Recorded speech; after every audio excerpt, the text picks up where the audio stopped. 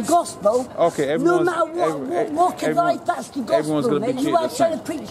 You don't even know what you're preaching. All right. You do not know what you're preaching. You're standing out here with this, and this. You do not even know the gospel. Right. I know the gospel, and you're trying to preach it, and you do not even know it. Because you can preach. You can preach. Of course you can preach. Yeah, I'll preach. Every person. Every person, no matter what walk of life, are the same. Whether you're rich or you're poor, or you're poorly or you're good. No matter what, every person will be judged. On Judgment Day, when they die, as the same. No matter what, if they've got £100 in their pocket or whether they've got nothing in their pocket, every person will be judged the same. All right, you're gonna get a can, yeah. Listen, I'm gonna go and I'm gonna get. Okay, you got a can, man. You get a can. Yeah. All right, you take care, man.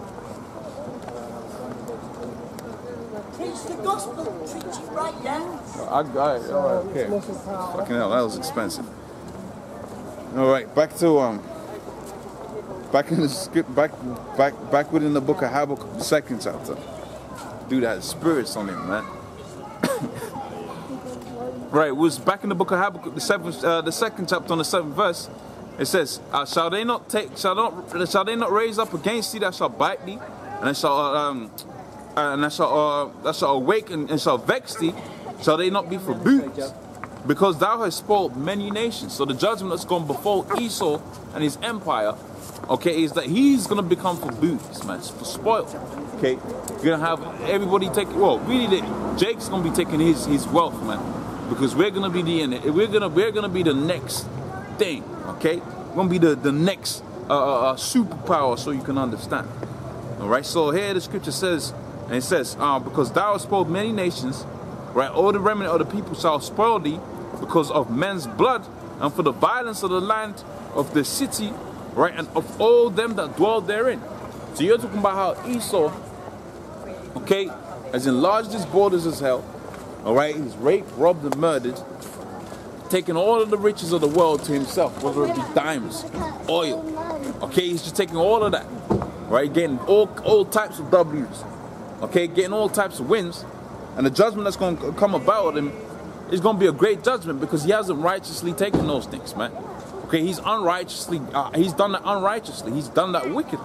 So the Most High is going to do a thing where with all of them things that he's acquired, they're going to flow away. The book of Job, the 20th chapter, goes into how that his riches, that which he has laid before shall he restore.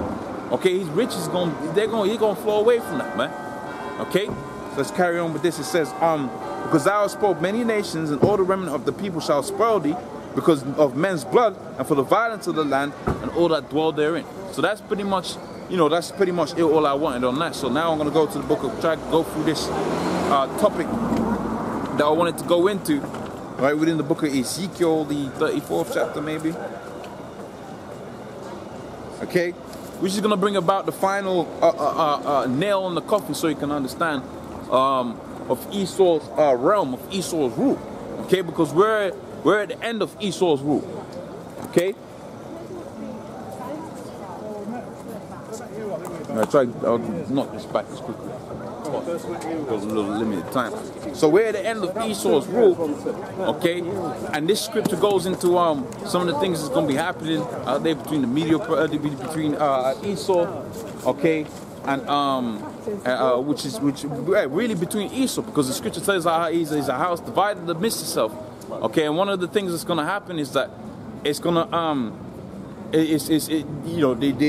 the Russians are going to move up against the Americans, and it's going to be hell on hot wheels for a hell of a lot of people out here. Okay, so let me go into this. It's the book of Ezekiel, the 35th chapter.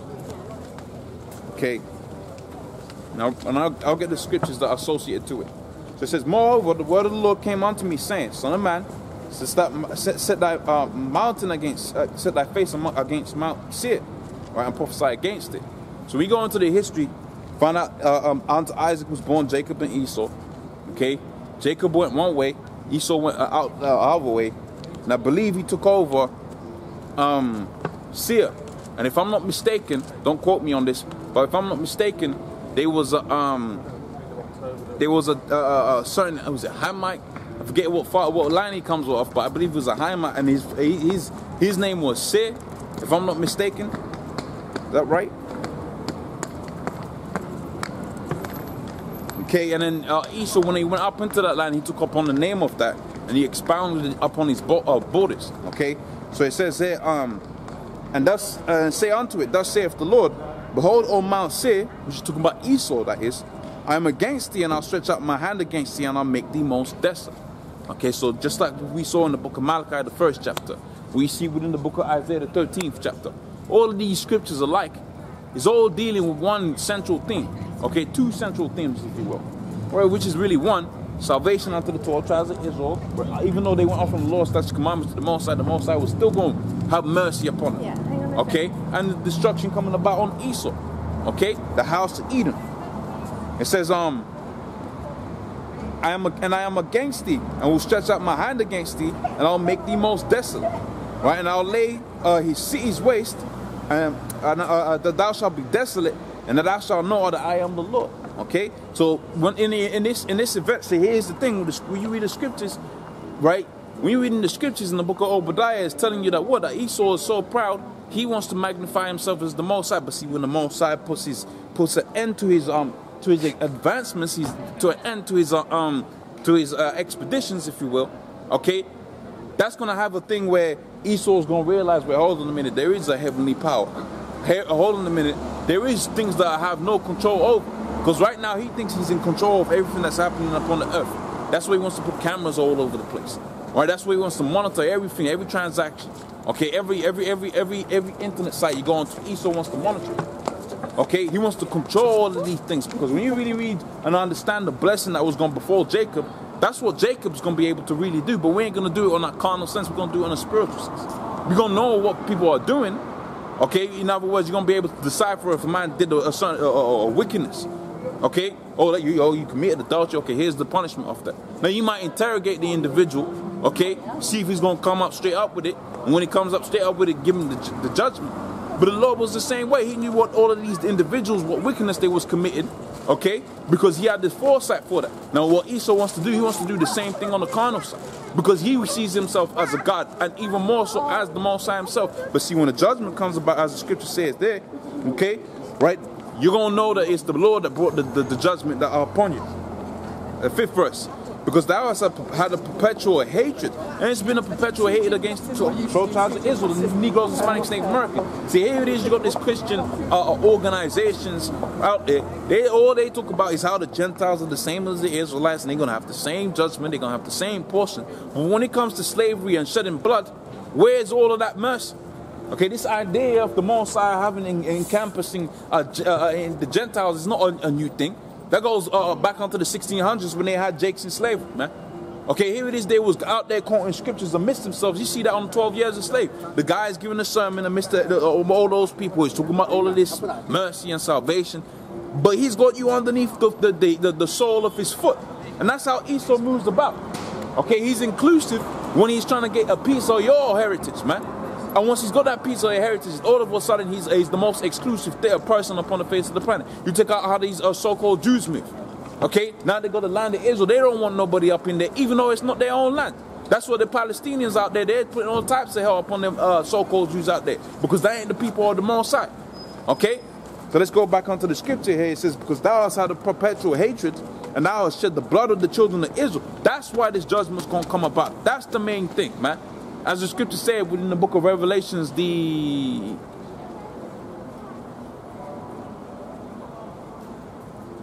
want to say the 13th chapter. I want to say that, but I can't remember. Okay, it says, he that killeth with the sword must be killed with the sword. That's the judgment. Here's the faith and the patience of the saint. The judgment, the people that shed blood, their blood's going to be shed. That's how the Most High works, man. Okay? Because thou hast had a perpetual hatred, thou hast shed the blood of the children of Israel by force of the sword in the time of their calamity, and the time of their iniquity had an end. So beyond that, when the judgment came, boom. Okay, you read about the history of the Babylonians, how they took down Jake. When they took down Jake after a certain amount of period of time, you had it to where the top guy within the land of Babylon was an Israelite. That's to say, they came a point when that judgment stopped. They took down the nation of Israel.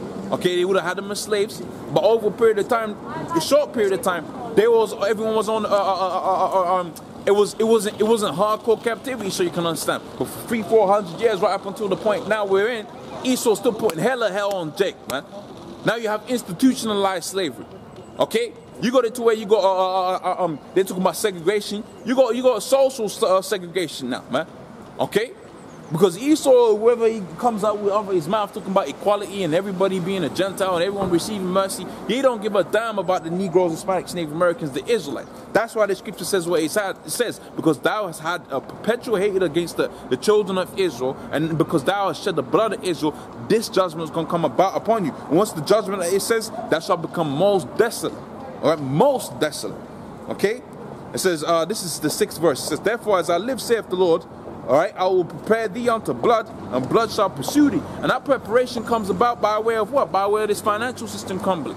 When you get bringing about the preparation of calamities, you're going to do certain things, man. Right? When the calamities are coming forth, you're going to do certain things. Now, when you're talking about the calamities that's gone before this beast system, or this beast system is reliant upon this economy. So you're going to crash the economy for them. But here it is, you got it to where Esau's thinking that he's controlling all of these things, and he's going to have it to where he's going to flick the button, and the economy is going to crash at this point by where these so-called elite banking families. But really, it's the Mosai that's doing that. That's what's going to bring about a lot of calamities, that financial crash coming, man. Okay? That's going to bring about a lot of calamities. Debt ceilings all over the different places. Countries in trillions and trillions worth of dollars in debt. That's going to bring about a lot of calamities. And it seems like everybody's in debt. Where's all of this money coming from? You hear it is, they'll have you believe that United States has got 20 trillions out there to the Chinese, but the Chinese is in debt to the Americans. But who's really owns this debt? Goes back onto them elite banking families, and they need that crash to come, all right? Right, they're going to orchestrate this crash so that they can have this chip coming out there. But see, what they don't understand is they're going to be involved, or they're controlling all of these different things. They're going to be, the Mosai is going to take them out of the controlling seat and bring the same judgment that they put out for everybody upon themselves too. Okay? So it says there on in the 6th verse, it says, therefore as I live, saith the Lord, I will prepare thee unto blood, and blood shall pursue thee. Seest thou hast not hated blood, even blood shall pursue thee. Okay? Thus I will make Mount Seir most desolate, and cut off from it him that passeth out and returneth. And I will fill his mountains and his slain, right, in the hills and the valleys and the rivers, and they shall fall that are slain of the sword. And I'll make perpetual desolation, and thy cities shall not return, and ye shall know that I am the Lord. So when these cities of Esau that is built out here within the America, out there in America, England, all of these places, when the Lord brings about that destruction, it's just gonna be a wasteland. And you're gonna know it's the Lord, man. You're gonna know it's the Lord. Here it is, you feel like you're controlling, but the more side, the wicked are taking in their own craftiness. Okay, you believe that you're beyond the control of the Mosai. Ain't nobody beyond the control of the Mosai. The Mosai set a device. The Mosai set it up that you're gonna be taking in your own craftiness. That's the game that the Lord's playing. Okay, so here within the book of Ezekiel, the 35th chapter. And the 10th verse, it says, and because thou hast said to these two nations, the Israelites and the house of Israel and the house of Judah, okay, these two nations, these two countries shall be mine, and I'll possess it where the Lord was there. It says, therefore, as I live, saith the Lord, right, the Mosai, I will even do according to thine anger and according to thine envy, that thou hast used it against the hatred against them. So here it is, Esau came up a certain type of way against the Israelites. The Mosai is going to return the same thing unto his head, and I'll make myself known among them when I have judged thee, and thou shalt know that I am the Lord. And he keeps on saying that, because here it is, you go into where Esau says he thinks that he is the Mosai, but the Mosai is going to remind Esau that he is the Mosai, he is the power. Okay, and they shall know that I am the Lord, and I have heard all the blasphemies, right, which thou hast spoken, right, against the mountains of Israel, saying they are laid desolate, and they are given unto us to consume. And that's what they've done out there within the land of Israel. They've just taken whatever they want. But the Lord's going to bring about judgment anyway. Okay? So here it is, we have the 13th verse. It says, thus with your mouth you boasted against me, right, the Mosai. They boasted against the Mosai. They boasted against the creatures the Mosai has created. They've gone out there putting GMOs and all of this stuff. They boasted against the Mosai. Okay, and I've multiplied your words against me. I've heard them. Okay, so here it is, you have some Edomites, when they believe in the Mosai, they believe in the Mosai that is just all encompassing, is going to have mercy upon them. And then you got the vast majority of Edomites that are really Edomites, they don't believe in the Mosai. Okay, but they'll have the whole religious thing in there just as a personality type thing. Okay, but really only the Israelites really believe in the vibration of this world. That's why it's so easy to tell out an Israelite, man. Okay? But here it is, just, you know, you go Esau blaspheming against the Most High. The Most High here is not blaspheming, man. The Most High hears all of them things. Okay? And as a result, you're going to receive judgment. So it says, thus saith the Lord, when the whole earth rejoiceth, I'll make thee desolate. So here it is. The Most High is going to return. Okay, he's going to have all of these things play out with World War III and destruction, etc., etc. And then ultimately, you're going to have the 12 tribes of Israel set up on high as the new superpower. But here it is. After a period of 1,000 years of having Ammon and Moab and all of these different nations, Ishmael in slavery, they're going to have a period. They're going to be allowed to continue, obviously underneath our rulership. But they're going to be allowed to continue. They're going to be rejoicing because the wicked is not going to be no more. But you're going to be laid desolate. You're going to be no more. You're going to be non-existent. Okay? And it says, thou didst rejoice at the inheritance of the house of Israel because it was desolate. So will I do unto thee, and thou shalt be desolate, O Mount Seir, and all I do me, even all of it, and they shall know that I am the Lord. Okay? So pretty much with that, say double honesty, apostle, great millstone. Okay, honesty, brothers, I'll be pushing this truth in sincerity. I'll cut myself there. Right, honesty, brothers, I'll be pushing this truth in sincerity. All right, and Lord's will, I'll see you on the next one. Shalom.